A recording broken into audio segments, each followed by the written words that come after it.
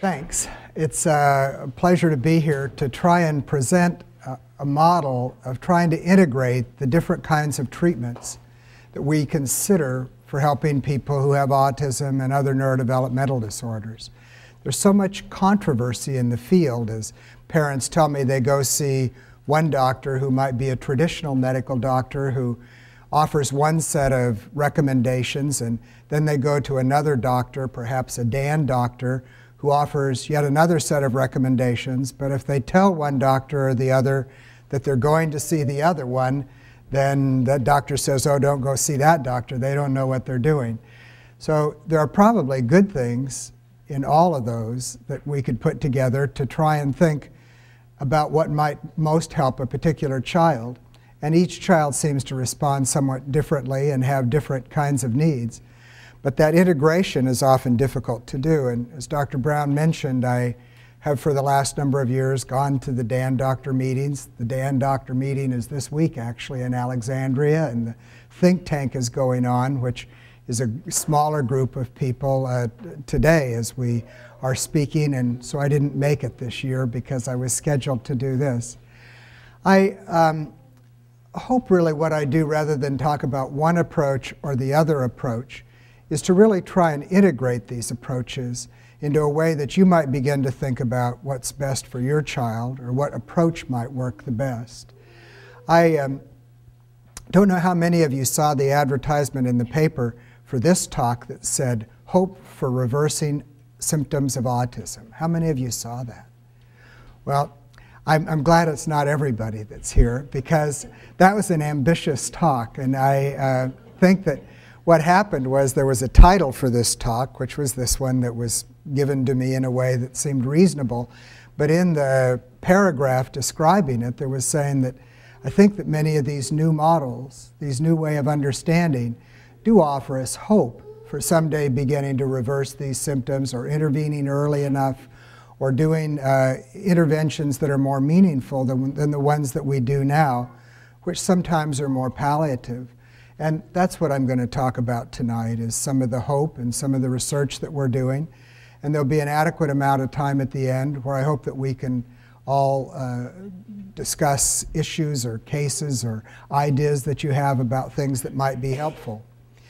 You know, to just kind of think about the way models have evolved over time, I can't say that I'm proud of the first one, at least when it comes to autism, although I think there's some value in this psychodynamic approach. But the psychodynamic and psychoanalytic approach approached autism all wrong. It looked at a dyadic relationship as though it was going only one way, and made a terrible mistake about what they thought was actually causing autism, which they said was cold and rejecting mothers that were then feared by their infants, who pulled away and then pulled away from their interaction with others, in a thing that I think was a sad state of affairs. The thing that really began to change that, though, were behavioral treatments that were done first by Lovaas, who spoke here, and many of you are familiar with his work doing ABA, saying that behavioral interventions could make a difference in the way that children with autism functioned, that it could actually show that there was some statistically significant difference in the way that they could do after targeted behavioral interventions. And I think it changed the way we began to think about autism, in part as a psychodynamic disorder, but in part as a disorder that was hopeless or that didn't have much opportunity to change. It gave us the idea that we could reverse, to some extent, the symptoms of autism. Then we kind of have a DSM-based diagnostic model that talked about pervasive developmental disorder, NOS, or Asperger's disorder, or autism, that I think is trying its best to find a nomenclature that's useful, but probably won't be useful to us as much in the future as we begin to understand better subtypes in autism and better understand the different pathways that lead to what might look like a common disorder, autism, at the end. Pharmacologic and medical interventions have also come along, thinking about medications that might be helpful in reducing associated symptoms associated with autism. But that's really what they're doing, and for the most part, is treating symptoms associated with autism. But few of them, at least up until recently, have really been able to reverse the core symptoms of autism. One of the people that I think a lot of is Bernie Remlin, who I think did a lot to reverse that first misconception, the psychodynamic misconception, when he wrote a book in the 60s talking about how autism was really a biomedical disorder, a neurologic disorder, not a disorder in a relationship. He did a second thing, though, that I think was really important, and that was to say there are biomedical underpinnings of autism, that there are ways that we could identify these biomedical pathways and then begin to make interventions that could alter the course or the trajectory of the disorder. And he founded DAN along with John Pangborn and then a number of other people. And I think some of their science is still waiting for good studies to come along and show how they work, and we'll review some of that. But it changed a model from one that was psychodynamic to strictly behavioral to one that we could think of as perhaps even a whole body disorder, a biomedical disorder. And for that word not totally being adequate either, I think people have tried to talk about integrative medicine or functional medicine that pulls together all of these approaches. I'm not sure that that term is totally satisfying to me either, and increasingly I'm thinking about a term, translational research, and I'm going to define that as we go through the talk tonight. So I'll talk about some of those approaches. I'll talk in the end about what I think might be an integrative model for all of us to think about how we approach someone with autism and how to help them. And then talk about the direction that the Mind Institute is going in terms of trying to help flesh this out to understand it better. So, as you know, in the medical profession, and I think in other healthcare professions, and in science and academia, we base a lot of what we think is really true on what we call evidence-based medicine. We say what's been published in the literature for peer review, what things have double-blind, placebo-controlled studies where we can separate out those differences. And double-blind, placebo-controlled studies are ones that help control for other factors that might be taken into account. For instance, we did a study here a few years ago of Lexapro, an antidepressant treating pediatric depression in children. And it was part of a multi-site study, and over 60% of the children responded. That's pretty good if you can find a medication that gets a 60-some% response rate for treating that disorder. But over 40% of those in the placebo group also responded. So when the makers of Lexapro took that to the Federal Drug Administration and said, we'd like an indication for this medication to treat pediatric depression, the FDA said, that's not enough of a separation for us to give you that indication. So it happens in those kinds of medications, but it happens as well in parents that have a more long-term disorder in their children, and they want so badly to see them do well that they might rate people even in a placebo group as doing better, and we'll talk about some of our placebo-controlled trials that indeed do show a pretty high placebo response rate. But it calls into question many treatments that have passionate people who say, this really is making a big difference for my child. But you say, compared to what? Or how do you know that this isn't some kind of a placebo effect? So we'll talk about that in some of the studies that we review and some of the studies that we're doing here. But in the autism literature, if we were to say, where are the best studies? Where are the ones that have the studies published in peer-reviewed literature, that have some double-blind, placebo-controlled trials? I'm going to go through about 5 slides that go from the most evidence to the least, and then talk about anecdotal evidence, which is still evidence. People saying, this really worked for my child, but not in a placebo condition, not in a study condition. So one still has to take that with a grain of salt. But when I go to DAN think tanks, most of what they describe is anecdotal evidence for the kinds of treatments that they're doing. And I think it's exciting that they're trying new things and things that work, but they're not yet doing the kinds of studies that help us really know what works. So the most evidence is for ABA, followed by TEACH, PRT, floor time. Those kinds of treatments are published where people can review them. People use them with a fair amount of training. There's some fidelity to the way that people deliver those kinds of care to others. So if we were to say, where is there the most evidence? It's on this slide. Then we move along to things like speech and language therapy, picture exchange communication, communication books, augmentative communication devices. Increasingly are being studied and researched and found to be helpful. Then certain medications, atypical antipsychotics. As you know, Risperdal has 3 double-blind placebo-controlled trials and got the FDA to approve it for an indication of treating irritability along with autism. SSRIs, there's probably 40 or 50 published studies of SSRIs in treating people with autism. Melatonin for sleep has a number of studies that are helpful. And other medications and nutritional supplements are increasingly being studied and published where we have some evidence, some way to review that they're helpful. Linda Mood Bell has some published studies, not so much for autism, but some for autism and some for other kinds of learning disorders. Even daily life therapy has published studies showing that it's of some benefit. Further down the list are things like computer programs. Fast Forward has been suggested as being helpful for disorders like autism, but when you talk to people that really use it, they say it's helpful for dyslexia, but not so much for autism. Aerobics, training auditory attention. Train time, where the train moves around the track and you pay attention to where it's going and you get certain rewards or ways that you interact because of the fascination of the train and its moving around. All ways to try and work with a child with autism's unique abilities to attend, but using things that help improve their ability to communicate. Then we're into the anecdotal kinds of interventions, some that might hold promise, but there aren't really any good double-blind, placebo-controlled, or peer-reviewed studies showing their benefit.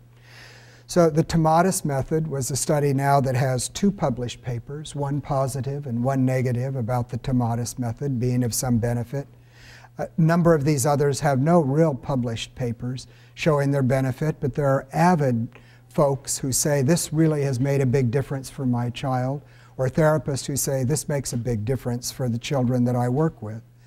Things like the Doman-Delgado method, which is a kind of patterning kind of thing, again has no evidence that it works, but it has adherents that say that it makes a big difference. Craniosacral therapy also has people that say that it works. Again, no good studies, although we have been approached to do a study here and we're considering it. Hyperbaric oxygen has 1 small study with a series of 3 cases showing that it might be a benefit to children with autism. Still no large study done at this time, although there are studies being done, one by Dan Rosignol at Thoughtful House. We've submitted an IRB to do an HBOT study here at the Mind Institute as well. And I'll tell you a little more about that as we go on through and what our rationale for doing that. EEG biofeedback's been suggested, but again, no studies to show that it's really a benefit. So I'm going to shift into another segment for just a few minutes and talk again about the biomedical approach. The biomedical approach in some ways is taking a whole different stand about this disorder, a disorder that we've thought many times we characterize by external behaviors and external symptoms. They're saying, in a sense, we've thought of autism as a disease that affects the brain. We're thinking about neurotransmitters and brain regions, whereas they're saying in a certain way, autism is a disease that affects the whole body. And they're saying we know that when we see these children have bad GI symptoms, or when they have seizures disorders, or when they develop regressive autism, which we know occurs in about 30% of people with autism. Something happens that triggers this kind of second wave of changes and suggests that it's not just a brain disorder or an external symptom disorder, rather it's something that might be affecting the whole body. And so they've come up with a number of treatments that, as John suggested, are sometimes called complementary and alternative, but they would call biomedical, even though I think we could use biomedical in a broader kind of sense. Some of those biomedical treatments are aimed at neurotransmitter function and production and release. Things like B6 and magnesium, omega-3, St. John wort. Food sensitivities and gastrointestinal function, things like the gluten-free, casein-free diet, secretin, digestive enzymes, antibiotics, and we're going to talk a little more about these as we go on through the talk, not in great detail, but if in the end in the discussion you want to ask more particularly about any one of these, we can discuss them here, but I'll also give you references where you can learn more about those. Others are focused on an immune mechanism or some modulation of that immune mechanism, looking at antifungals, IV, IG, vitamin A and cod liver oil. Sometimes they might focus on heavy metal toxin removal, feeling that the toxin load is too heavy. So doing chelation could be helpful in removing those toxins. Methylation, a part of a cycle that we'll talk a little more about in a few minutes, that's part of the way our body handles oxidative stress and may even handle toxic load as well. They say might be helped by methylcobalamin or folinic acid. And I say they, I don't know whether to say they or we, because I think that there's some merit in what's being said, but until we have the good science to back something up, it's hard to really say this totally, works, or that this fully makes sense. And then there are non-biologic approaches like craniosacral manipulation or even transcranial magnetic stimulation, or yet another approach of kind of biomedical or CAM type treatments. What I'd like to do now, though, is talk a little bit about leading into another model, and a model that I think makes some sense about how we can begin to think about interventions and why they might work. I was really pleased that the founding parents of the Mind Institute named it the Mind Institute, Medical Investigation of Neurodevelopmental Disorders. It says in that title that we're focused on a process, neurodevelopment, not a diagnosis, autism or Tourette's or Fragile X, but on a process that we hope that we can find the trajectory where we can make an intervention that makes a difference in how a child develops. That trajectory starts at one end with our genes and with the intrauterine environment, the bath water that the baby's brain grows in a sense. That bath water can have a number of contaminants, viruses, cigarette toxins, alcohol, toxins from the environment of a whole variety of kind that can affect then that growing baby's brain. And then it I tried to show in a sense by these little filter colors that it goes through a whole series of processes that are part of where we can begin to think about this trajectory of how neurodevelopment happens. The brain starts out as two little cells, one little cell that divide, forms two, forms a flat plate, folds in on itself to form the neural tube. That neural tube then begins to differentiate into the parts of our brain from the back to the forward part, and that whole process happens over a period of days and weeks and months that can be affected by things like genetics, but also like that intrauterine environment that's happening at that time that affects the way that brain is growing. There are brain regions that come online early, like the back part, our brain stem, or the cerebellum, and there are parts that come more online later, like our frontal lobes. And those things that affect brain growth early affect brain growth downstream in ways that don't look the same as if you just had a hit downstream. So it gets fairly complicated as we think about all the factors, but you can recognize a process going on. Developmental processes like pruning, where those synapses, we start off with many more synapses than we wind up with. And those that are used the most grow in a healthy way, like a tree that didn't get pruned, and those that don't get used as much get pruned and don't get used. There may be things in the environment, though, that cause our bodies or our brains to not prune adequately or to prune too much that can affect the way the brain is growing. Or a process called myelination, where a protective sheath or coating forms on the outside of a nerve or forms in our brain and becomes what we call our white matter. It's the connectivity of the brain that happens really from birth all the way into our 20s, a process that's ongoing and can therefore be influenced by things that happen to it even later. The same is so for things like temperament, We start off at the time of birth with a distinct temperament that can be identified. Our activity level, our approach avoidance, our way of interacting with the environment. And the environment can help shape that to some extent, although the opening stanza, so to speak, of our life often remains very profound. I sometimes try and tell our child psychiatry residents or fellows that are listening to the story of somebody's life that it's a little like listening to a Bach fugue or a Beethoven symphony. You can listen to the opening stanzas and know a lot about what the rest of the themes might be throughout the life. So if it's da-da-da-da, then you go da-da-da-da-da-da-da, and so on. Or if you're listening to a Bach fugue, it's much more difficult to pick out those things, but they're there at the beginning, and they may change and move around, but they're there as something that we can listen to and hear in various ways, and perhaps do things to alter or change. And then we come out and are influenced by our postnatal environment to move in healthy or not so healthy ways.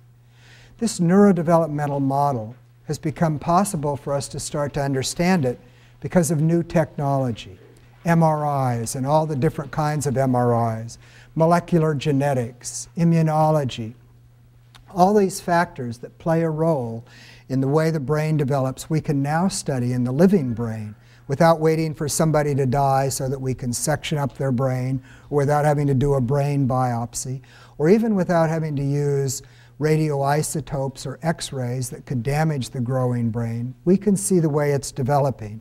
And we've learned that brain growth is plastic. We can change the way the brain is growing, not profoundly, but in some ways that can help it grow in a healthy way or in a not so healthy way.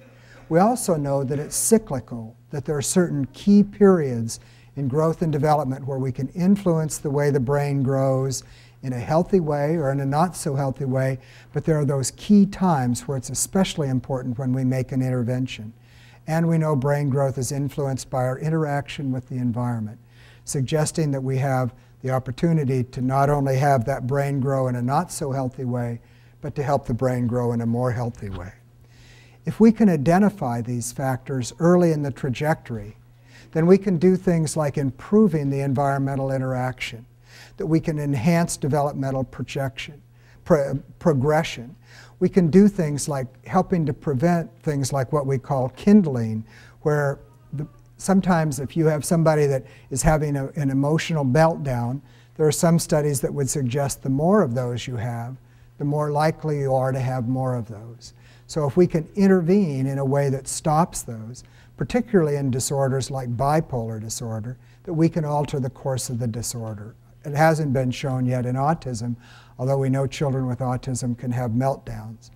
We also know that there's something called sensitization, where these repeated episodes can begin to become part of the epigenetics of our body, a way that we continue to keep those things going at a translational, deeper kind of level than is just there on the surface. So if we can protect through those high-risk periods, we can do things to promote or create healthy development.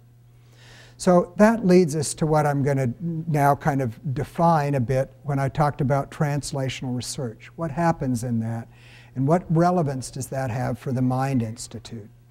What I think is really the next big step where medicine's going, and the next big step of what we can do with autism, is to think about translational research, where those things that we learn from the bench, from the basic science research, that tell us something about models for disorders, can then be applied into the way that we treat patients. So bench to bedside, but the other part of that is bedside back to bench. So we have a number of meetings here at the Mind Institute that we call translational research meetings, where we're trying to think about what kinds of symptoms are we seeing in the clinic that might be relevant to the kinds of things that the basic scientists are seeing in the lab. And you've heard some, and you'll hear more at the next talk, about our Autism Phenome Project, an effort to really create a subtype or subtypes of autism that helps us know better about the pathways that led to those kids having autism in the first place. So that when we make an intervention of a child that has been well phenotyped, and they get better with an intervention like methyl B12 or even Risperdal, we can go back and say, what was unique about that child that helped us know better why they responded well, and tells us something more about the unique type of autism that they have. So it's bench to bedside and bedside back to bench. The UC Davis was one of 12 centers nationally that received huge 5-year grants to use translational research to improve medicine. So UC Davis is well situated for that, but the Mind Institute is well situated, where we have 30,000 square feet of wet lab space next to us doing basic science research, and we have 16 exam rooms with people doing regular clinic visits, but also doing our research clinic, where we can really find a way to think more carefully about these, and I'm going to tell you a little more about that. First, though, let me tell you a little about, in a simplistic way, what we might say causes autism. The truth is, we don't know what causes autism, but if we were to talk in kind of broad generalities, we'd say that first, there's kind of a genetic neurodevelopmental vulnerability. It may be hardwired in our most basic part of our genes, or it may be in those expressions of genes that might be influenced by even the environment, part of what we call epigenetics, that next layer out. But there's something neurodevelopmentally programmed in that creates a vulnerability. And that vulnerability then reacts to that second hit, so to speak, the environmental stressor and the interaction between those two. That might be something toxic in the environment. It might be just some other trigger that hits a person at a particularly vulnerable time that creates that second reaction and leads then into the third hit, which is where there's restricted development that comes as a result of the autism. When we had that first model, the psychodynamic model, people that were probably well-intentioned but were doing a great deal of damage said to parents, you know, there's not much hope for your child. Find a place, for an institution for them, put them away someplace because they're not going to make any great progress.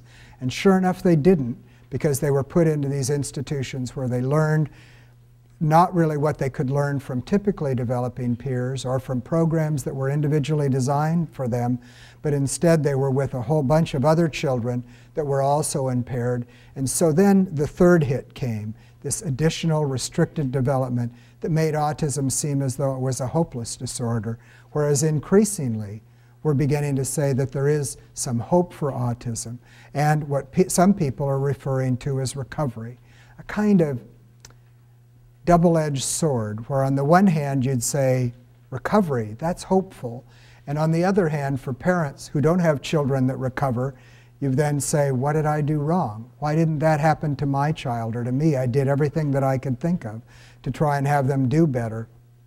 Could they really have recovered? Could they really have made a difference?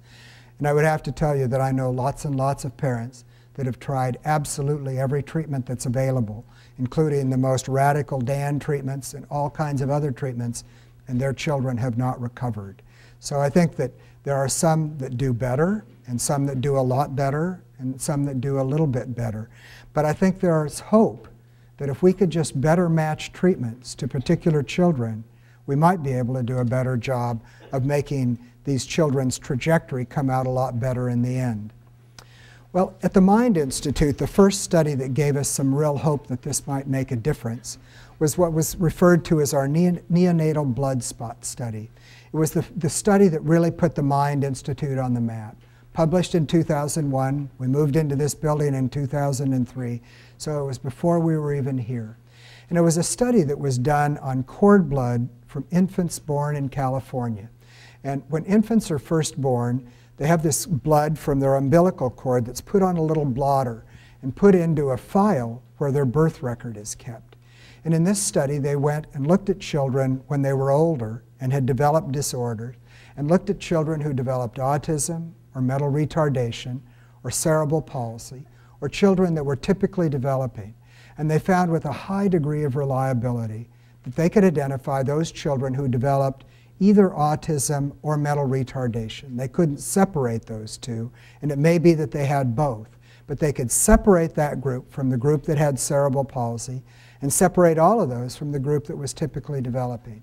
And it gave real hope to the idea that perhaps we could develop a biomarker that's present at the time of birth that could identify risk and help us know that we could make some kind of an intervention to alter the course of what that risk is. We've been looking hard for it ever since, as has everybody else, but we're beginning to make some progress, and I'll tell you about some of that.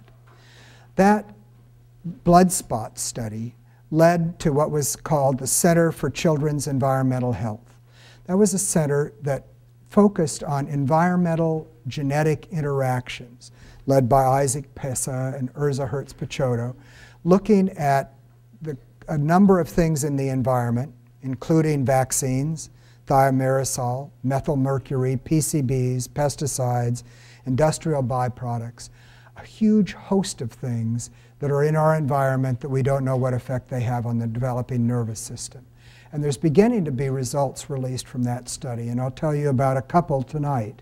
But they're beginning to help us identify certain toxins that aren't good for growing the nervous system in the brain of people.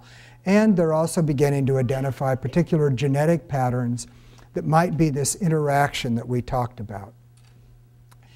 They went into what was called the CHARGE study, the Childhood Autism Risks from Genetics in the Environment, that will evaluate 700 families with autism, 600 with developmental disabilities, and 700 from the general population.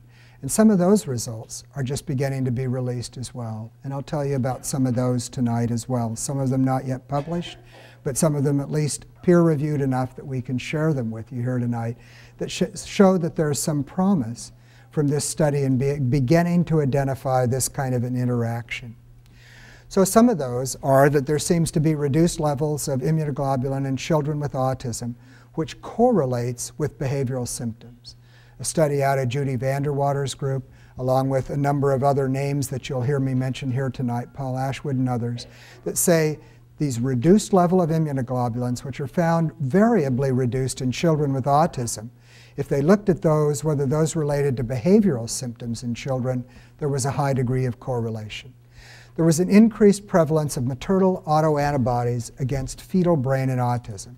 It doesn't mean directly fetal brain, it means fetal brain protein, but it's a kind of antigen that suggests that perhaps mothers, and I hate the way this study has come out a little bit, but mothers might unwittingly be passing on an autoantibody to their child, perhaps from their own immune system that had been taxed or has been somehow uniquely marked, and then passed on to their child, making them more vulnerable to that second hit that we talked about earlier, making them have some kind of vulnerability, although certainly they didn't know that.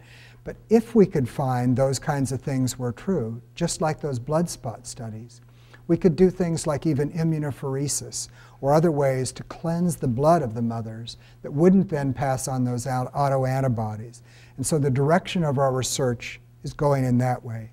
We've also learned that children with autism have distinctive cytokine and chemokine profiles. Those are measures of inflammation, saying there's something inflammatory perhaps going on in at least some of these children with autism. And we're not the only center to be reporting that. Kennedy Krieger at Johns Hopkins are reporting those kinds of findings as well, as are some other centers. I had mentioned that Isaac Pessa's group had talked about some kind of studies that are beginning to show the particular vulnerability to environmental toxins.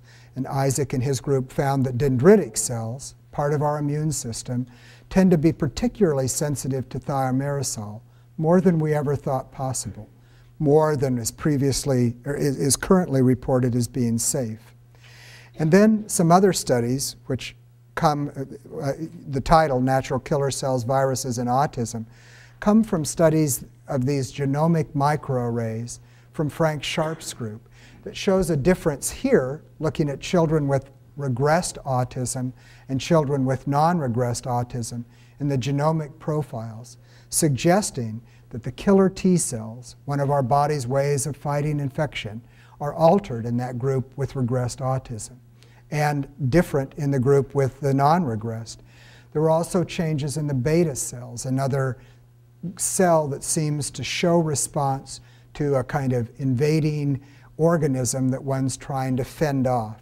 Again, suggesting that there might be some immune or some inflammatory process that might be playing a role in autism. There have been other studies that have come out as well, one looking at elevated leptin levels. Leptin's a kind of fat, a lipid. It's kind of interesting to think that that would be elevated in autism, except there is a body of research indicating that perhaps there are altered lipid levels in people with autism, and that might lead in to thinking about altered free fatty acid function in people with autism. A proteomic study from Blythe Corbett and a group of people here found that indeed these children did show a differential expression of apolipoproteins and complement proteins, again looking at fatty acid metabolism in those children that had autism. And again from Isaac Pessa's group, or from a group that he's part of, there's a study that will be released in any week now, in the next week or two, showing that exposure to PCBs alters the plasticity in the rat's primary auditory cortex. And in the discussion of this paper, Isaac and the authors talk about how we see that children with autism sometimes have a unique way of processing auditory input. They don't seem, their hearing is okay, but they don't seem to fully understand what's coming in, as though they miss some of the words or they miss some of what's coming in. And he wonders, could these PCBs that show alterations in the rat's auditory cortex, could that also be something that we might see as responsible for autism in children? It's a speculation, but again, something that he's looking at.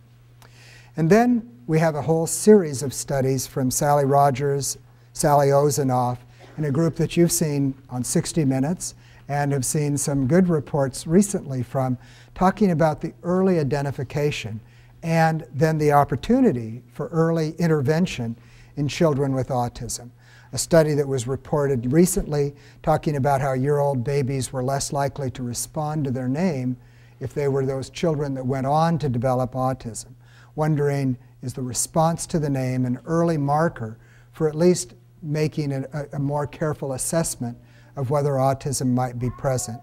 Another study from this same group showing that infants with diminished gaze to their mother's eyes relative to her mouth also were more likely to have an older sibling with autism.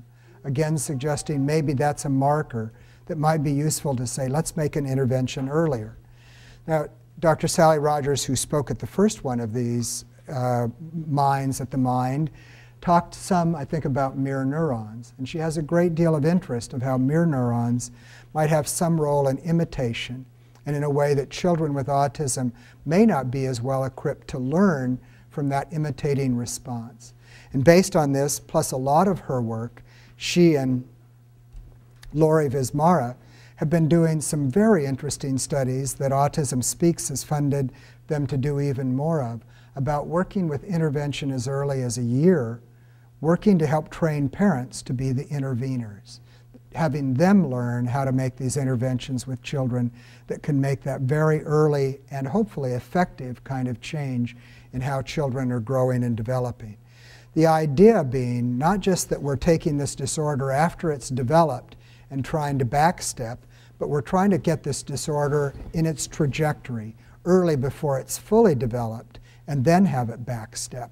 And even in that way, thinking of it not as just a behavioral thing, but as a biomedical thing as well, because whatever is being reversed is being recorded in the brain, and the way the brain works, perhaps through imitation in mirror neurons, perhaps through the amygdala and other circuits that are involved that we're learning more about, but giving us hope and a way of better understanding what might be causing autism and how we can intervene early and effectively. All of this begins to have us make a kind of paradigm shift, if you will, a different way of looking at autism. It was kind of, I alluded to it a little bit when I mentioned something before about the biomedical treatment, saying, is autism a disorder of the brain, or is it a disorder of the body's metabolism that affects the brain? But it begins to create a shift where we talk about autism not by its end symptoms, not by those repetitive stereotype movements or the lack of eye contact, but instead by looking and beginning to think of it as, what's the underlying process that might be accounting for this? How can we think of this in a translational way that'll help us look at the trajectory and intervene at a different place, and maybe even in a different way? So based on what I've gone through tonight, just those research, the research that we've done here at the Mind Institute and have been corroborated by other research centers, we, or I, have kind of divided it up into at least 5 different areas. So there's immune function. Could we do things to strengthen immune function that would improve outcome? Oxidative stress, the way the body handles toxic burden, the way it handles stress and that load. Is there something we could do to improve the body's handling oxidative stress? What about inflammatory processes? Are there things that we could do to reverse inflammatory processes, particularly in people that are vulnerable? Are there things in nutrition that could help the body be healthier and work better, especially even as we're thinking about GI function that might not be working so well? And then can we think about early targeted behavioral intervention? So based on those, I'm going to tell you about some of the studies we're doing in each of those areas to try and take that different way of thinking and say, does it work? Now, the paper overpromised what I might be able to say, because I don't think that at this point I have anything to tell you that we can do that's going to reverse the symptoms of autism. Although we are seeing some children that respond remarkably well, and I'll tell you about those, but not all children do. So we still have a long way to go to try and say, how could we subtype these children with our APP to know which children respond to which treatment, to then be able to better tailor our treatments for autisms rather than one single autism. So in immunology, we did a study here done by Dr. Robin Hansen looking at oral IgG, an oral anti-inflammatory or immune type system type thing given to kids that have GI problems taking this oral IgG. Some people would say oral IgG isn't great, you need to do the IV or you need to do some other mechanism which is very expensive and somewhat dangerous and not one that's proven to be very effective either. But oral IgG in this large multi-site study didn't turn out to be effective for children with autism and GI symptoms. Maybe they could analyze the data and look at those kids that had a particular profile, but none of those kids were profiled to begin with that would help us know which children might have done better, which ones were outliers. And Robin, who I saw earlier and I think is here, might be able to comment later on whether there seemed to be outliers that would suggest some children did remarkably well, but I don't think so. There's a medication called Actos that's used to treat type 2 diabetes. A Dan doctor, Marvin Boris in Long Island, reported a study of well over 50 children that he treated with Actos, looking at their immune functioning using a cytokine biomarker that was done in the lab of Doug Feinstein in Chicago, showing that these children ahead of time had high cytokines showing inflammation. And after the Actos treatment, their cytokines dropped or tended to normalize, and in many of them their symptoms improved. So we've all talked together about saying, let's do a study of Actos, let's see if it works. And we went to our IRB, we turned in an IRB, they're the people that give us consent to do these things with human subjects, and they said, well, you need to get an investigational new drug approval from the FDA. They need to approve this. So we went to the FDA, and the FDA said, well, Takeda, the manufacturers of this drug, need to give us all of their data on using Actos, and then we'll consider, in children, and we'll consider giving you that IND. And Takeda, who's having a field day doing studies right now in multiple sclerosis and finding some benefits, said, you know, we're really not interested in doing another study. So they didn't give the data, so we didn't get the IND, so we didn't get the IRB approval. But Doug Feinstein, who's doing research with MS, has gone back to Takeda now, and we're hopeful that maybe someday we will be able to do a study of this unique treatment that might help us alter immune function. Oxidative stress, and I'll tell you more about our methyl B12 study. We've finished about 20 subjects at this point, where we have 24 that are in the study, and we have some preliminary results that we'll share with you. Because we thought, let's look at oxidative stress and see what can be done with that. Inflammation, we thought, what could we do to reduce inflammation? Well, as you know, or you might know, hyperbaric oxygen works very well for wound healing. It helps when people have had surgery. It helps for people that have broken bones. It helps with people that have had traumatic brain injuries. In a sense, heal that traumatic injury and may help improve circulation, may do a number of other things. And there are a large number of parents, some of you here tonight that I've talked to, that say, I'd love to have my child get HBOT. And when they go find out about getting HBOT, they find that to go in a hard shell chamber, it can cost $96,000 for the 80 dives that it might take to get that full treatment. Or it might cost $30,000 for the soft shell, or you could buy a soft shell for your home, but it's not clear, does one work better than the other? Does a higher oxygen, a higher pressure work better? So we designed a study with our HBOT center here on Stockton Boulevard to try and look at HBOT to see, does it really help children with autism? And it's been reviewed by the IRB that wants to talk to us before we go ahead and do that study, but we are going to talk with them and in that way want to find out whether it helps. You know, I might have started the talk by saying this, but I'll say it now. I think our founding parents, and many of you I consider part of our founding families, have said to us, we want you at the Mind Institute to leave no stone unturned about what might help with autism. We want you to do good science. We don't want you to do sloppy science. We want you to do good science and help us know what works, but we want you to keep an open mind. We want you to, and that's why I feel like I can go to the DAN meeting and my colleagues say, oh, don't go to the DAN meeting, you'll be labeled one of those weirdo guys, you know, that do this DAN treatment.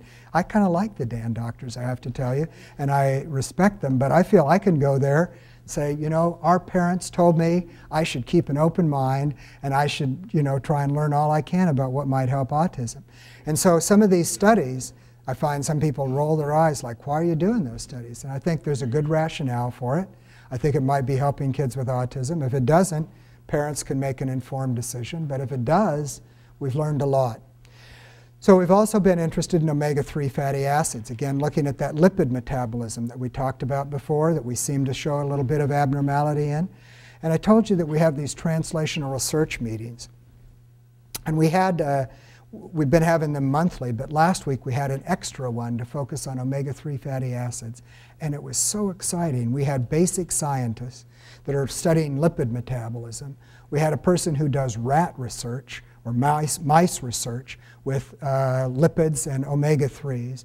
We have a man that's out in private business that's an MD, PhD, looking at omega-3s and the role that they might have. We connected to a lab in Minnesota that is doing some really kind of specialized studies that I think might really help us learn a great deal about this. And some of you might have seen a report from George Lambert's lab in New Jersey saying they found a treatment that really makes a difference for autism. And it appears that it's based on fatty acid metabolism. And so I think there may be something there for particular children. And we have a grant being reviewed right now to look at omega-3s and see what difference it makes. We're looking, obviously, at behavioral treatments. Sally Rogers is looking at mirror neurons, looking at the effects of early interventions. And in all of these studies, what's really key is to have some kind of biomarker, something that we can look at before that could be changed later. So we're looking at pharmacogenetics and genomics, and I'll tell you a little more about a study that's being reviewed right now for funding. We're also looking at cytokines, and we're beginning to look at MRI kinds of measures that would show change as well. So our methyl B12 study, you all have been good. I've been going for 50 minutes and I haven't seen anybody fall asleep or give a big yawn. Is this pace okay with everybody? Is it too fast or too slow? Or it seems like you're staying with me, and I'm going to be through in about 10, 15 minutes, and then we'll open it up for questions for the rest of the time. Methylcobalamin, we had a study here. We had a meeting here about 2 years ago where we invited in a number of DAN doctors and complementary and alternative doctors.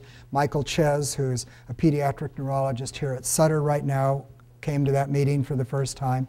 Rick Rollins was helpful in picking the guest list, who we ought to include. We had about 20 people, and we sat in this room around a table, and we reviewed 15 DAN-type treatments. And I said to them, you know, what we'd like to do is find a study that lends itself to a double-blind placebo-control condition and is one that we're likely to get a positive result, so we'll keep on with this. So people wanted us to do chelation. Chelation is really hard to do in a double-blind kind of study because the true practitioners say you should first have a child on a casein gluten-free diet, Then you have to supplement with different minerals and metals that you're pulling out with the chelator. So it's not really, it doesn't lend itself to do very well as a double-blind study. And it's somewhat controversial. So we said, let's pass on that. But the unanimous vote for everybody was says, do methyl B12, see if that works. So we did.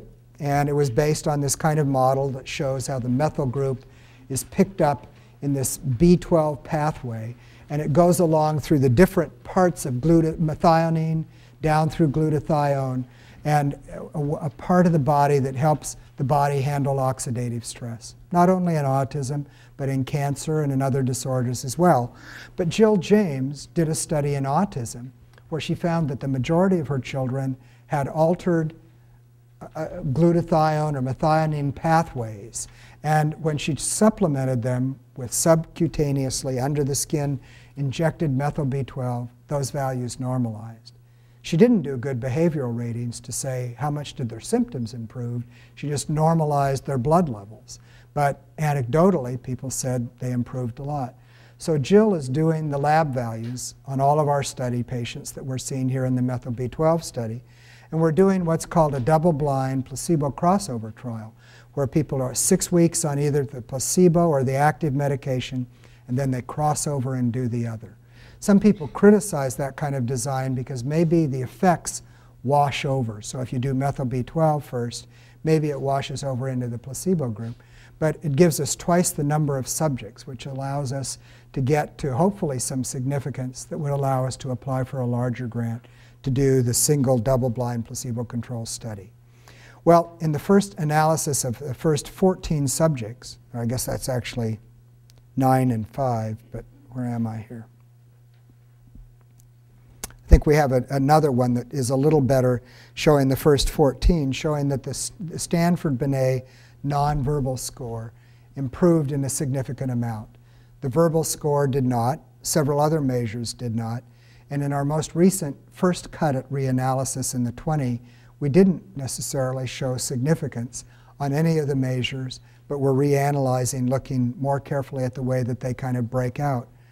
What, though, was the most profound was that we found a big difference in the subject, in certain subjects. So that chart up at the top is showing there's not a big difference. There's a little difference between the treatment group and the placebo group.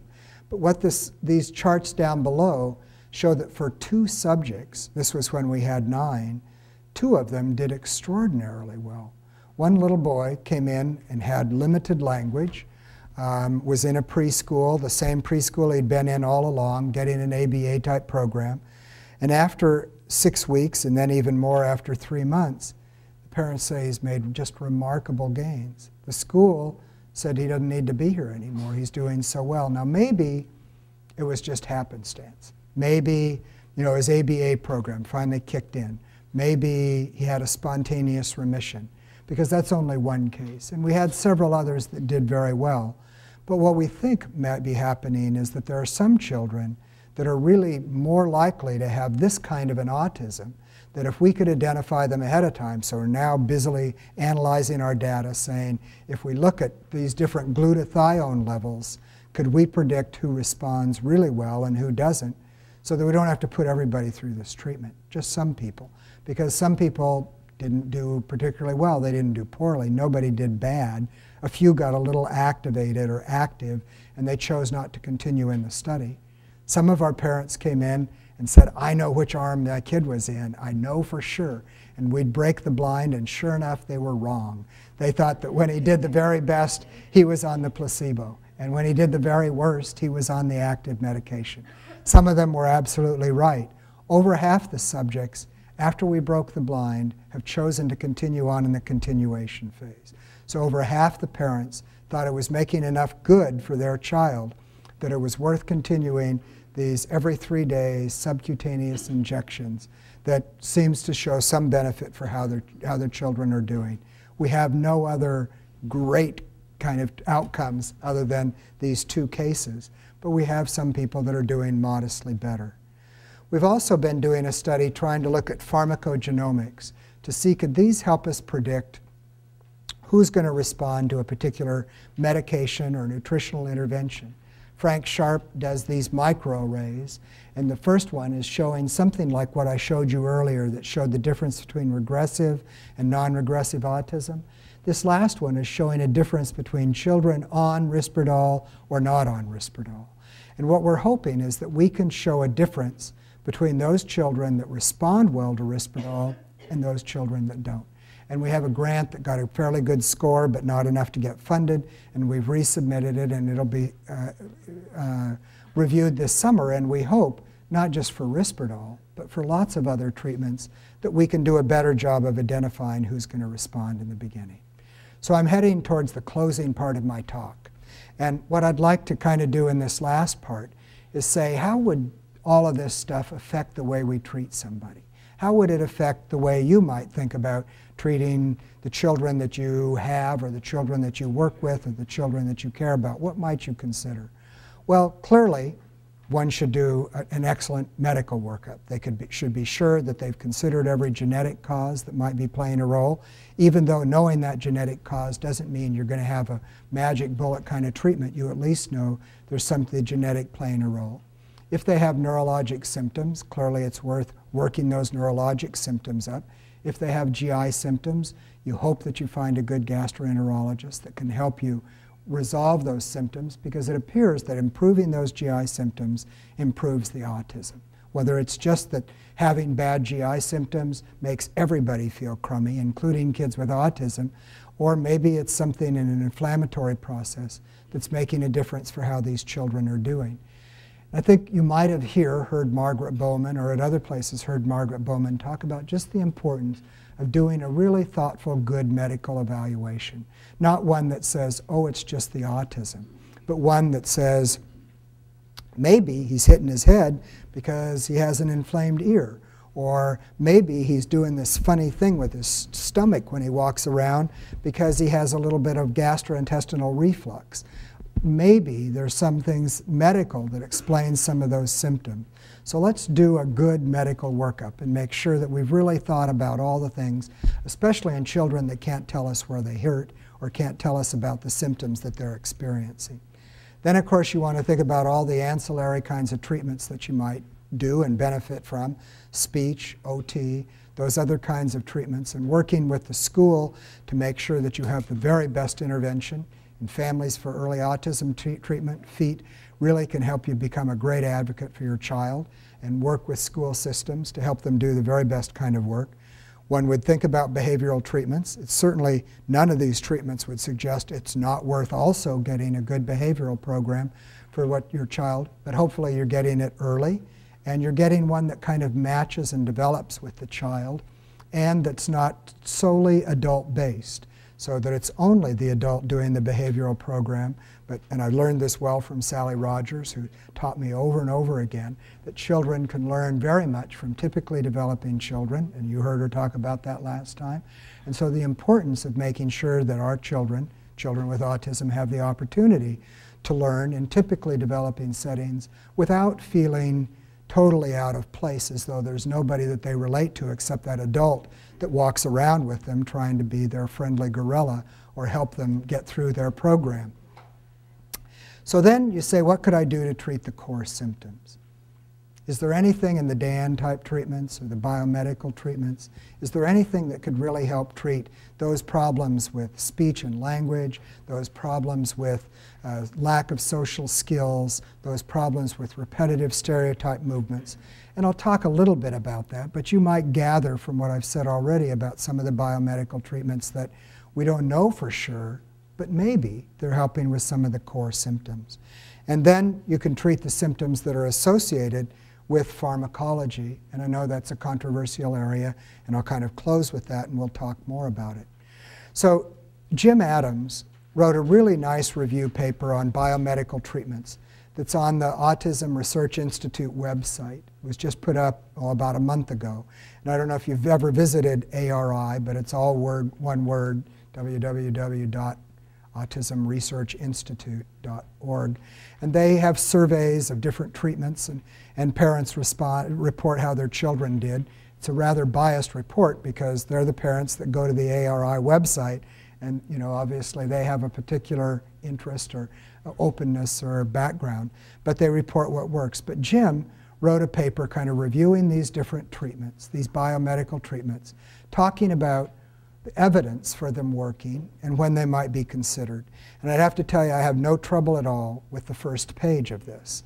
When parents come in and talk to me about what might we try, I say, you know, tell me about your child's diet. How is your child doing with that diet? What are they eating? Have you thought about trying the casein gluten-free diet, especially if they have GI symptoms? Most parents, by the time they get to me, say, yeah, I tried it and it didn't make a lot of difference. But there are a few parents that I talk to that say, you know, it's the single best thing that we've done for our child. It's made a big difference in how our child does. So until we have a better way of identifying who's going to do well on the casein gluten-free diet and who isn't, it's worth a try. It's hard on families. Everybody in the family probably needs to try and be on a casein gluten-free diet, because if you're hoping to hide the ice cream in the freezer where your kid isn't going to get it, it's a tough one to go on. Or you hope that you can save those munchies hidden someplace that have all the wheat and the other things in it, and that you can keep them from your child. It's usually better if you can kind of everybody go on that diet and give it a try, but it's a challenge. Then you can say, what about vitamin and mineral supplements? Again, Jim Adams did an interesting paper, not a big paper and not published in a major journal, but still peer-reviewed, that talked about some benefit from vitamin and mineral supplements. And you can think about your favorite lab to go to. There are a number of them that have good products. I think Kirkman has good products in Oregon, but there are a whole variety of other places that do as well. And then you can think about essential fatty acids, especially if that's an area that you kind of like. You say, I want to try more natural treatments. I want to try to not go, I want to try everything. And so there's one good double-blind study of omega-3 showing that it's a benefit to children with autism. No harm in trying omega-3s. It gives some people the burpees, and you burp up that fish oil, and some kids really don't like taking it. But it now comes in a custard, which in the study that we're doing will be in this little custard kind of way of delivering it. There are a variety of other ways that it might be considered, and maybe it makes a difference. Seems to reduce inflammation, seems to maybe decrease irritability. Then I start having a little more trouble as one thinks about this next page, which are gut treatments. What about using antifungals? There are people that talk about nystatin and that whole family that may be of some benefit to kids. Not good studies that indicate that wiping out the fungal kind of flora in your GI tract, the candida and others, that this is a big problem. But there's some evidence of it, and some people have told me it's made a big difference for their children. Probiotics, I don't have any trouble with that. You know, everybody could take probiotics. So you have an upset stomach, you take that friendly bacteria. Those friendly bacteria come into your gut, and they help get rid of those unfriendly bacteria and help with an overgrowth of those friendly kinds of things. You can buy probiotics at the health food store. You can get it in yogurt. There are a variety of ways that can help, especially children that have GI symptoms. One might also think about digestive enzymes that you can get from a variety of those nutritional houses that might make some difference for GI symptoms in some kids. I'm not suggesting any of that's a substitute for seeing a gastroenterologist and considering whatever they might suggest as ways that can help GI symptoms, but helping GI symptoms makes a big difference for children with autism. And the research that Tim Bowie has been doing at Harvard has suggested that, you know, finding lactose intolerance, finding a variety of other things, and treating it in a variety of ways is very helpful. And unfortunately, I think Tim's seen 3,000 patients. He's a great teacher if you've ever heard him talk. He really knows what he's talking about, but he just can't seem to write papers. So he doesn't publish these things in a way that it gets into the mainstream. But when you listen to him, you think, here's a gastroenterologist that seems really to kind of be open to these new ideas, but he's thinking about new things, and he's thinking about it in a good science way. One might then wonder about amino acids, thyroid supplements, sulfation. I don't find any evidence for that, and I'm a little hesitant to try them, but you'll find Jim Adams in his review talks about some of the benefits of those. Glutathione, you know, a lot of sports people are taking glutathione. They wear it in a patch. They do it in a variety of other ways. Seems to help the body handle oxidative stress. We haven't started a study of that, although I did talk to some guy that manufactured the patch about saying, you want to do a study? You furnish the patch, we'll furnish the patients. It hasn't happened yet, but we are doing the methyl B12 study. Chelation, You know, that's a tough one. We're not doing it here. I don't necessarily recommend it to people. If somebody says, I want to try it, I say, go see a good person that really knows what they're doing with the kind of metals that are being pulled out in addition to whether you think you're pulling out the mercury or not. There's actually been a study published recently that suggests the chelator contains mercury in it. So when you look like you're getting mercury out, maybe you're getting the mercury from a chelator. I've had some parents tell me that it works very well for them. I met a pediatric neurologist, well-trained guy from Johns Hopkins, has a daughter with autism. I said, what treatments have you tried? And I ran through every one of these, and he tried every single one of them. I said, have you tried chelation with your daughter? He said, yeah, my daughter's not getting better, and I've got to feel that I've tried everything that I possibly can to help her. It didn't help, but I felt like I at least tried it. And I think that's the dilemma that I think parents face. Do I try this unproven treatment? There was a double-blind study going on at NIMH. I understand that's been stopped for a variety of reasons without being completed. Jim Adams was doing a double-blind study. It wasn't a perfect study, but he tells me that he'll be publishing that soon. So hopefully there'll be some evidence for us to judge about that. And then thinking about immune system regulation. IVIG, that's a pretty powerful, strong, expensive, immune-compromising kind of treatment. So one has to be careful about using that. But what if Actos worked? Or Jackie McCandless talks a lot about low-dose naltrexone. I haven't had great results with that. No harm in trying it, I guess. She thinks that it offers some benefit. But again, another treatment that might work on the immune system. If you're thinking about looking at the target symptoms, and I'm about finished, one might think about additional symptoms that we see in our kids with autism, like distractible inattention, or difficulty shifting sets in attention that's more like the impulsivity, compulsivity part of what they do. They get stuck. Affective instability, they have meltdowns, ups and downs, meltdowns that can go on for a half an hour or an hour or 4 hours. Cognitive disorganization, they get kind of so overwhelmed at times that they just come unglued and they don't make very good sense. Even if they don't have language, you feel like they're just coming unglued. And anxiety and hyperarousal, where these kids get so stimulated by bright lights or loud noises or other things that they're right on the edge and it doesn't take much to push them over the top. So there are some strategies that one can think about with medications, and one needs to do them thoughtfully, but and weigh the risks and benefits. But stimulants can help with that distractible inattention.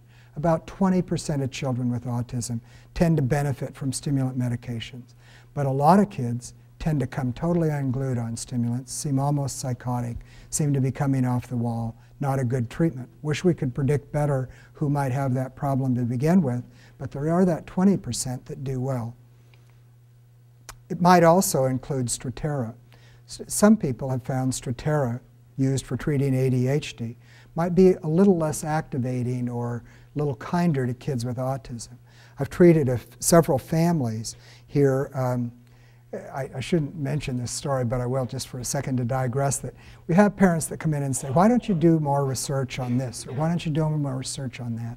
So one family came in, treated their ADHD, and they said, why don't you do more research on ADHD? And I said, well, you know, if you'd help fund us, we'd be pleased to do that. So that man gave us $50,000 to study ADHD. Another family came in to see us, and came in to see me, was referred from somebody in Southern California. Child had autism and had ADHD, and he'd had a bad reaction to stimulants. I said, well, let's try atomoxetine. The child did great, really quite well. And the family said, why don't you do more research on atomoxetine and ADHD?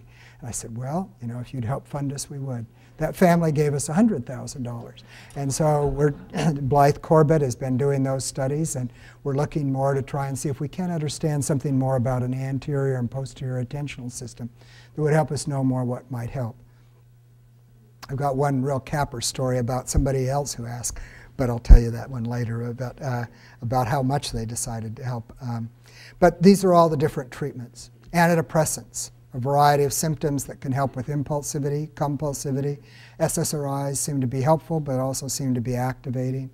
Atypical neuroleptics, and I'm going through this fast. If this is what interests you, I'd be happy to talk more about it, but I'm trying to just not give it more time than I give Biomedical or the other kinds of treatments as well, but I'd be happy to talk more about these, and you do have them in your handouts. Different atypicals that help with social awkwardness, inappropriateness, this kind of cognitive disorganization, the coming unglued. Mood stabilizers. There have been a few studies showing mood stabilizers might help with autism. My experience is they're not great, but I have some children that are doing very well on some of the mood stabilizers that have a lot of meltdowns that seem almost like they have a little touch of bipolar disorder with their autism.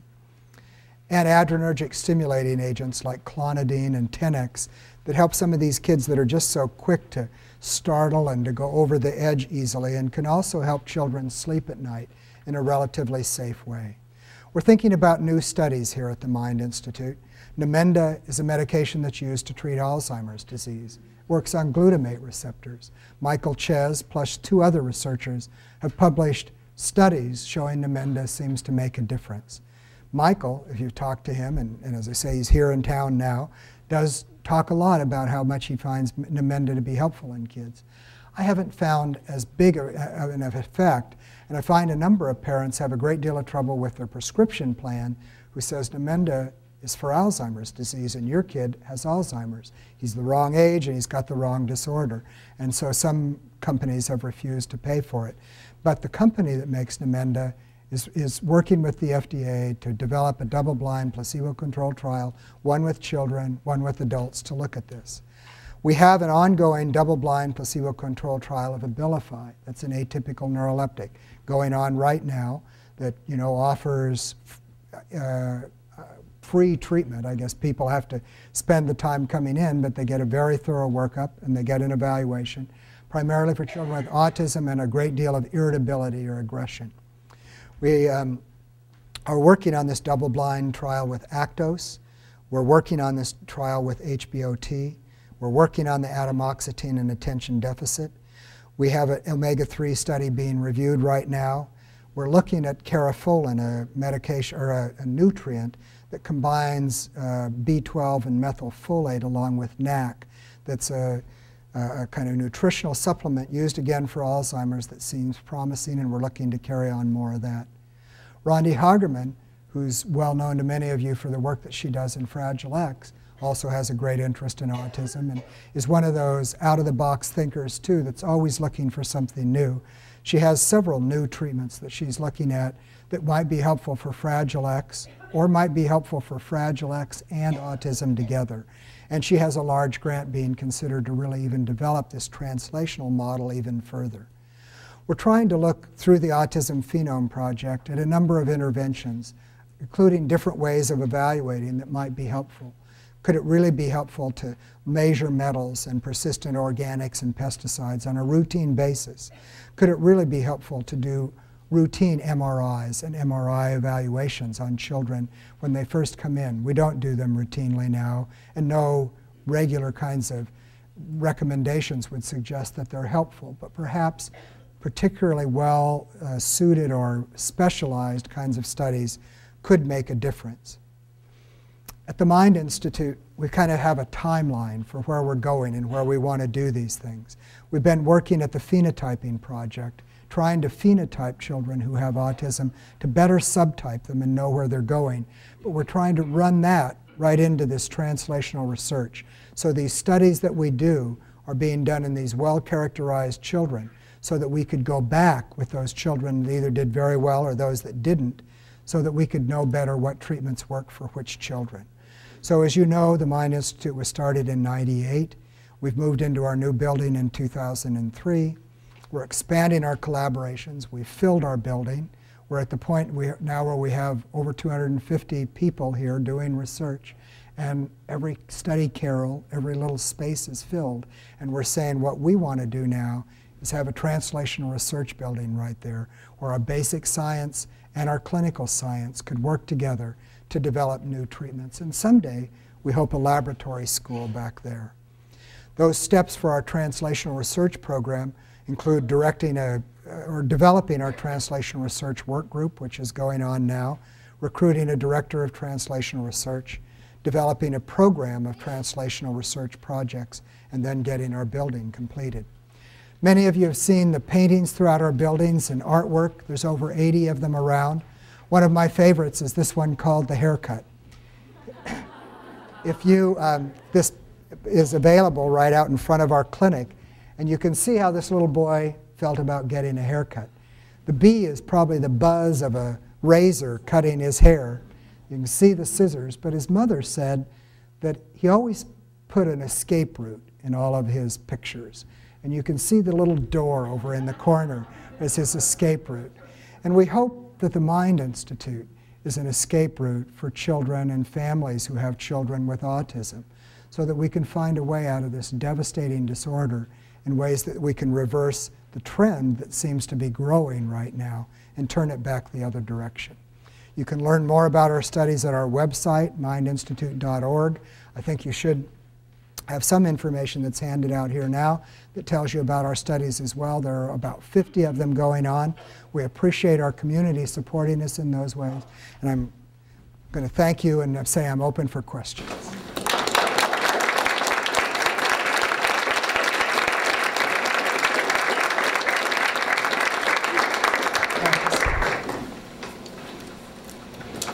In the very back.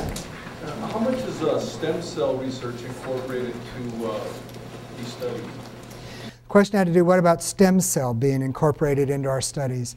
Well, you know, when the stem cell movement was really getting going, one of our founding fathers, Lou Vismara, kept saying to us, let's do something in stem cell. And David Amaral and I both said, we don't even know what causes autism yet. You know, it's hard to know where we can put a stem cell. But we've moved along, and we've just recruited a new researcher, a person that works at the molecular level, considered in a sense a stem cell researcher, as one of our very last recruits, who's going to move into our wet lab building. His name is Stephen Nochter, and he's joining us this summer in June. And we're really pleased that he's somebody working at the most basic level of neuron and cell development to help us really understand more what we can do at that very basic level. There are some studies wondering whether stem cells might be regrown in certain ways that could make a difference. And some research even suggesting maybe HBOT does that. So we're interested in learning more about ways that we might regenerate areas of the brain, but unfortunately we haven't found any one area of the brain that we say we could hold this responsible for us to make interventions, but we're thinking about it. Yes? Me? Okay. I know a lot of parents here have a lot more reading than I do, but I don't know what's oxidative stress. Okay. So if you could explain what it is. Well, I don't know that I can explain oxidative stress as well as a biochemist could, but oxidative stress comes when different things from our environment, toxins, stressors, other things like that, in a sense get detoxified by the body. And they do it by this little methyl group. The methyl attaches, and it somehow then helps rid the body of this toxin, removes it, but in the process, the methyl group comes off of the B12 and folic acid.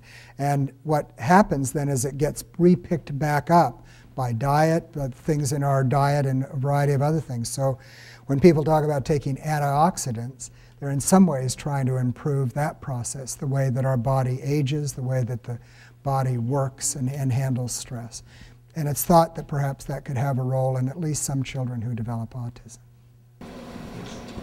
We're kind of new as a family in dealing with autism, and so the first thing they said was the Mind Institute is a wonderful place to start, which I totally believe, and I'm like, we're just like so gung-ho to do this for, you know, my grandson, but when I called, it's like the list is long. And so then I became very discouraged. But I'm not now because, you know, he's still going to get in here, but I'm like, what do we do to try to help him? I mean, is the research that you have here available to other places, or is this just your research, and how do we even benefit from what you have if we cannot get him into your program? Well, I don't understand. That's a good question. I don't know if everybody heard it. I was afraid there was going to be applause afterwards because I think that you know, one of the hardest things, and I should have started off the talk with that, I think when the Mind Institute was first founded, people really hoped that it would be a major treatment resource for this whole region, and that people could come here for full service treatment and help their children get the very latest and the very best kinds of treatments. As we started doing that, we found that we were getting such huge waiting lists and had so many people that were coming We weren't able to do our research, or we were distracted from that. So we made a tough decision, which was to say we're a research institute, and we're primarily focused on trying to find the causes and cures and better treatment for autism. So we have these over 50 studies that we love to have people come and participate in, and you can read about them on our website, and you can talk to Meredith, who's listed up there about studies that might fit for your children and your grandchildren. And many of you here have participated in those studies, and you get some written feedback, you get a careful evaluation, you get a number of things that may or may not be useful to you right now, but there are certain benchmarks that we have and keep. We also do all that we can to disseminate our information into the community. So Dr. Brown mentioned our Summer Institute that comes in August, and parents are welcome at that, educators, other practitioners. And we're always open to having other practitioners come and try and learn from us about what they can do in their community. And I get lots of emails and lots of comments from other people out in the communities that are saying, what would you do about this, or what do you think about that? And we're happy to do those things as well. But we're not a full-service treatment program. And we feel, in a sense, we'd be doing somebody a disservice to take them in pretending that we are. We'd rather work with our regional centers and work with our local providers and others to try and help them to provide the good care. We also have several telehealth grants being reviewed right now that we hope will allow us to hook up to places, to doctors' offices, to schools, that would help us disseminate the information. And I know that sounds like a cop-out a little bit. What you want is to bring your child here and have him, right. And we would hope that for the studies that we can do that. And I do psychopharm consults, but only psychopharm and follow-up for those kids that fit into that area. Yes?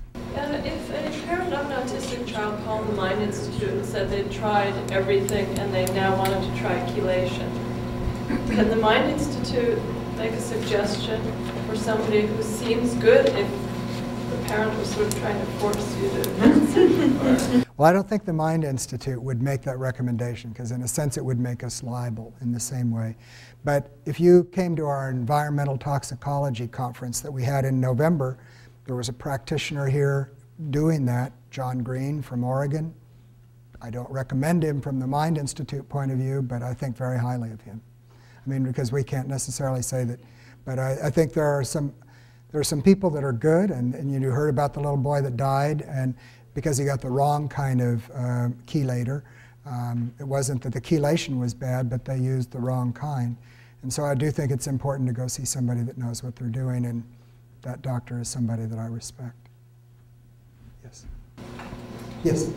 We participated in the Chiarti study, and you had mentioned a few findings from the Chiarti study. Is it possible to find specifically what my particular findings were? Robin? Did you hear the question? I heard the question. I'm happy to touch base with you after. We have a little trouble releasing research findings because they are indeed research findings. They're not things that we can back up as a full clinical finding. Like if you went and had your MRI done at the MRI center, it would be read by a radiologist, and that would be a bona fide report. When we do studies that maybe we don't fully know what the norms are, or where we don't fully know how to interpret those results because they're research findings, we are cautious about sharing them because we don't want them to be taken out of context. But you might talk to Robin afterward, Dr. Hansen afterwards. Yes? I heard you talk about myelination. My daughter was diagnosed with a 10-month delay in myelination. Are they related, or did I hear you say they are related, or they are not? Well, it's been interesting to think about what role myelin might play, and Martha Herbert is somebody that's published a fair amount about myelin, abnormal myelination in autism. And so I think that people are more and more accepting that perhaps abnormal myelination might be involved in at least some cases of autism. It's not totally clear what that means. I mean, you could diagnose it from an MRI. There are ways that you segment the white matter from the gray matter. It's not clear what we do about an intervention, but it's at least a step towards saying we know something about an abnormality that might lead us to an intervention. Yes.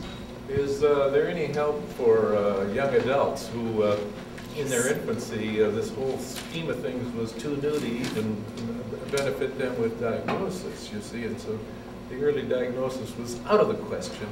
And as a young adult, they still have behavioral problems, social adaptivity problems. Well, I think that's a great question, and I wish that we had better programs for adults. I think those programs are growing, and I think people are increasingly thinking about what might be done. Sometimes those medications can be helpful if they have those severe symptoms. So I'm a little more inclined to go for those biomedical treatments in younger children and a little more inclined to try and treat the associated symptoms in people that are a bit older. We do find social skills groups make a big difference, and we do have an ongoing adult social skill group here led by Susan Balkeman in the back of the room that can help these young people learn better. Bernie Remlin, who used to be a great advocate for vitamin B6 and magnesium, used to say that he thought it worked better with adults who had autism than in children. I don't know whether that's true or not. The concern in taking too much of B6 is that you can get a neuropathy, you can get numbness in your fingers and hands. So for all of these things, it's important that you take a good dose of them. Vitamin A is one that's not a water-soluble vitamin and can cause ascites and liver toxicity, and something that one needs to watch carefully for. But perhaps some of these vitamin supplements, at least from Bernie, could make a difference in adults. But I'd have to say that for the most part, the further you get away from that initial insult, whatever it is, the harder it is to do things that are other than trying to back up a little bit with better social skills, better job training.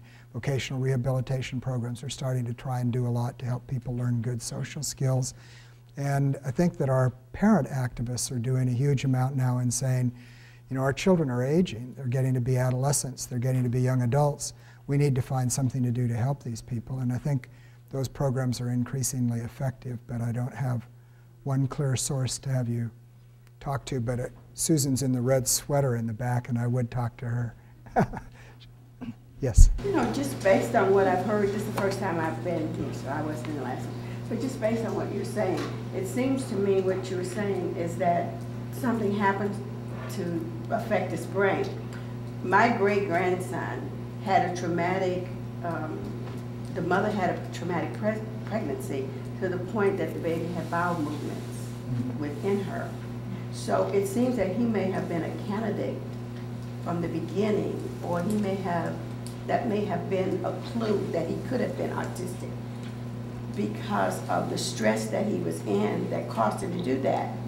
And then we kept taking him to the doctor because he didn't have social skills, he seemed to not hear, you know, just all those other things. And they were testing him for everything, but they didn't consider autism. And I don't understand, and we're right here where the Mind Institute is, why he wasn't considered.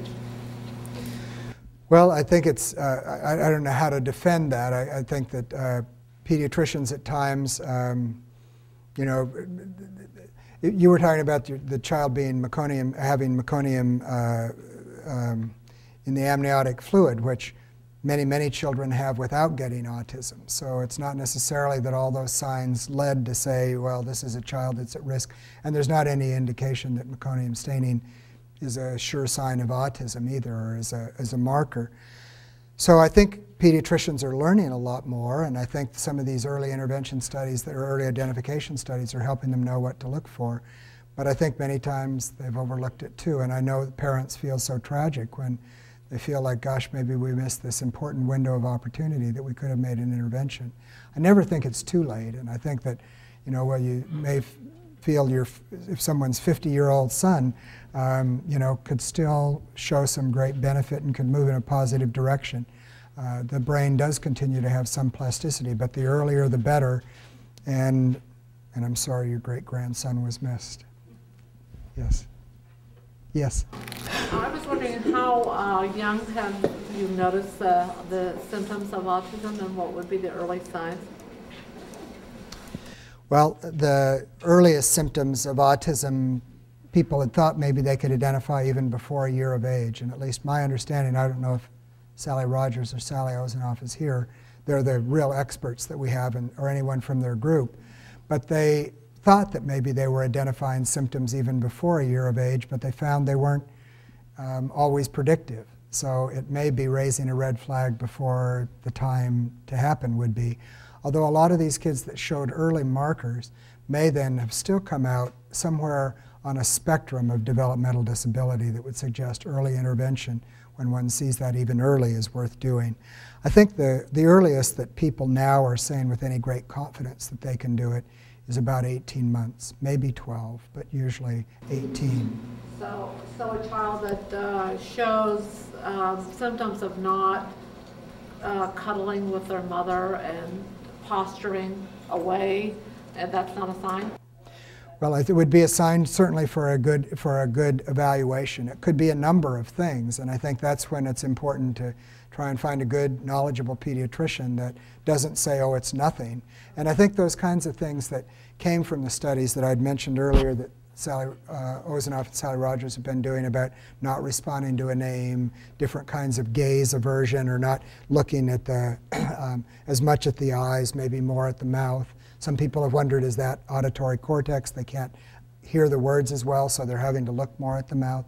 Those kinds of symptoms that are of concern. I think increasingly pediatricians are being sensitized, but we have some very good kind of measures and screening instruments that could be used at that early age that could help one know whether more of an evaluation is worth doing. Yes? Yep, you.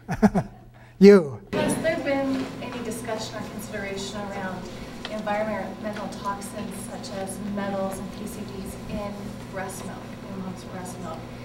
Recommendation up to a year of benefits, but not going beyond that. Johnny Green has done some studies on that. Just wondering if that has been. Yeah, I don't. Dr. Hansen, do you have an answer to that? I didn't actually hear it, but it was about environmental toxins from breast milk, PCBs, metals to the mom. Recommendation of up to a year of breastfeeding for moms to get the benefits of breastfeeding, but not beyond. Has there been any discussion about that? Here at my institute, some research has come out through John Green. You know, I think at this point in time, for most kids, breastfeeding is still considered best in terms of both the immune system and also as, in some ways, a protective screen. So there are concerns about mixing formula with water. There's concerns about formula and what it's mixed with. So, you know, depending on what you look at, you could be concerned about pretty much everything in the environment. So, you know, I don't think we have any recommendations not to breastfeed. One of our study coordinators just last week did a kind of PubMed search on breastfeeding and autism and found there weren't many studies of it, but there was one that actually indicated improved outcome with breastfeeding, that it seemed to enhance the child's immune system and help them better withstand whatever toxins might be there. But there has been an interest. The reason that we thought about it was somebody had suggested that perhaps some of the lipids that might be toxic are lipids that are found in the breast, and perhaps heavy metals as well. And so we searched the literature to see what was available, and that's what we found. So I don't think there's a strong evidence, although I've heard people raise it. I think the odds would be better, that breastfeeding would be better than not breastfeeding. Yes? Could the Mind Institute develop a list of literature for general pediatricians that are considering going into autism care? yes. Dr. Hansen, we keep getting these good questions for you. The question had to do with what about, would the Mind Institute be able to develop a list of materials for pediatricians that might be working or evaluating children with autism? Dr. Hansen is the head of along with Dr. Hageman, but Robin is the big head of our USED program, and it's a educational program meant for pediatricians and others, and I'll bet she's probably working on something like that. You know, so we don't necessarily have a list that we hand out to pediatricians, but we do a lot of training trying to help pediatricians understand early diagnosis, evaluation, and we try and help them understand how to help parents make decisions by looking at whatever evidence there is and actually helping to monitor potential side effects for parents who decide they want to try some biomedical treatments. So, we're trying to support both families and physicians as they're both trying to help make good decisions for children in a safe way. In regards to your mental B12 injections, when you did the study on that, yes. Did you put like parents' comments or results to what they saw on like, the websites or any videos? Well, we don't do on the websites. We do include them and gather them and write them down, and we'll analyze those in the end about what they found. The person who does a lot of that is Jim Newbrander, and you can see the video. Okay, yeah, so he does a lot of that there, but we haven't put those on our websites per se. Over at the door. I saw on your third slide that you had listed DIR floor time as an evidence-based intervention strategy. I was wondering if you could cite your source, because I would love to have my hands on it, being in a district that's moving away from that model. Well, I think that evidence is probably overusing the term. I think that Stanley Greenspan has certainly published lots of books on FluoroTam, but in terms of saying that he actually has done studies or a kind of comparative study, I'm not aware of any that showed DIR floor time doing that. There is a center in Pasadena that I was just at last week that does exclusively DIR floor time, and I think, yeah, and I think they are doing some studies of that, but I don't know of anything that's been published that shows that it works. So evidence-based doesn't necessarily mean that it stands up to scientific scrutiny. That's right, and I probably should have moved that more into the anecdotal based kind of treatments, but I thought that, in a sense, I put it there because there is so much written and so much well-reasoned, and because I really like Stanley, and so. Yeah. Two questions. One, is the Mind Institute able to provide a list of pediatricians who have a specialty with autism or work with autism? And second, I have the research studies that are going on, and are they constantly accepting new subjects, or are they closed? The first question, do we provide a list of pediatricians that we think work with autism? You know, we've had a hard time, and I know a number of people have asked us about this, about providing, you know, endorsements in a sense of people that might be doing those things well.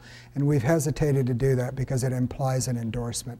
I think off the record, if you talk to pediatricians like Dr. Hansen or Dr. Hagerman or others, I think they can recommend people that that they have worked with or they think is pretty good. And the same with me if somebody says, what about a child psychiatrist or a psychologist? But we've been hesitant, feeling that if we put it on a website or gave that to people, that it's implying a certain kind of an endorsement, so we haven't done that. The studies, we try and keep our studies up to date, but I have to tell you that there are some of them that are up there that have been closed and are no longer going on. But Meredith works hard at trying to be sure that she takes studies down once they've closed and are no longer there. And there may be studies that are going up that aren't up there either. So if you wonder and want to talk to Meredith, she's pleasant to talk to. It's on the website as well. You can search by diagnosis, age of your child, and then you see which ones are open. You can enroll in the study online. So. Yes. Are you aware of any studies where they studied the single umbilical artery and its relationship maybe to autism or developmental disorder or auditory processing disorder? Because there is the indicator, so you do have more time with your doctor.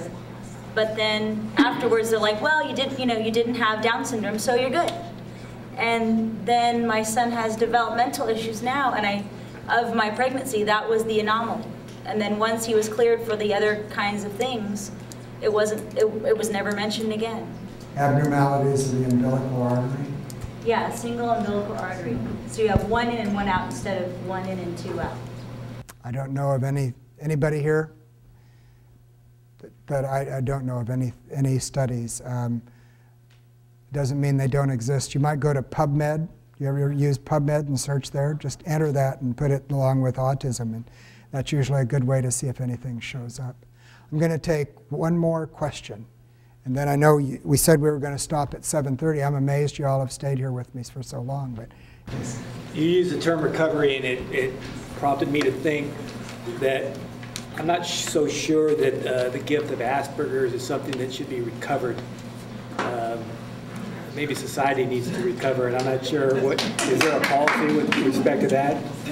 I consider it a gift, and it's a remarkable gift. And parts of it I would like to have recovered, but there's so much of it that I go, whoa, I would never want to get this. Well, you know, I know that's a real controversial area about talking about recovery, and I think it's important to think of it in terms of a spectrum disorder. If you talk to a parent who has a very severely affected child with autism, who has no language and is going around flapping and, you know, just hasn't made any progress, and you feel like they're just in pain and they're not having any fun, it's hard to say, you know, that's a gift to this child and that they ought to have it.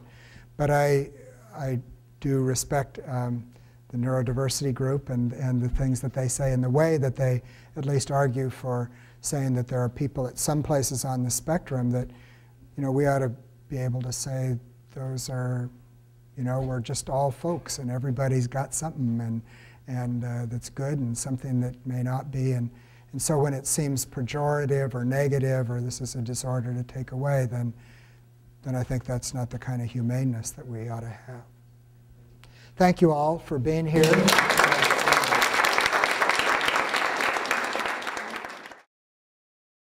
The UC Davis Mind Institute began in 1998 with a promise to find cures for neurodevelopmental disorders. Every day, our physicians and researchers come closer to fulfilling that promise. Their groundbreaking research on autism, Fragile X syndrome, learning disabilities, and other brain disorders is helping children achieve their fullest potential. Please call or visit our website to find out more about current studies, our research team, and upcoming events.